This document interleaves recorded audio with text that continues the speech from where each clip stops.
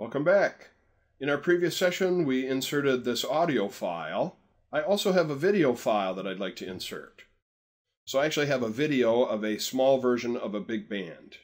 Yeah, I know that's kind of a confusing term there. But if I scroll down a little bit, I see a place to place a video here.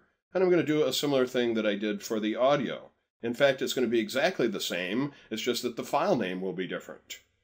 So I'm going to drag across the text. I'm going to delete it or hit the Enter key, either way, to remove the text.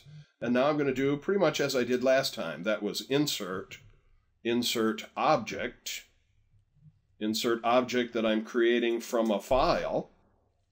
I'm going to go browse for it.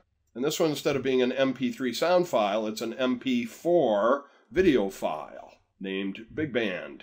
So I'm double-clicking on that. I'm choosing OK. Again, I see a little icon with the name of the file, and the way I'll play it will be to double-click on it. It says, are you sure you want to open this? Yes, I am sure. It's going to open up in my Windows Media Player.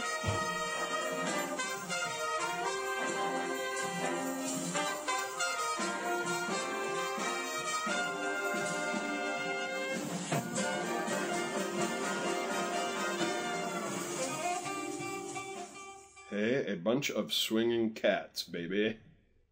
All right, I'm closing my Windows Media Player, and you're about to catch up with me. If you would like to see that video on your own, maybe just check to make sure it works, even if you're not a jazz fan. So basically, we did the same thing. We got rid of the text. We inserted object from a file. We browsed to the location of that folder. And we inserted Big Band MP4 with a double click. Once it's in there, you point at it and double click on it to see it and hear it play. So that was inserting audio video from a file that I already had.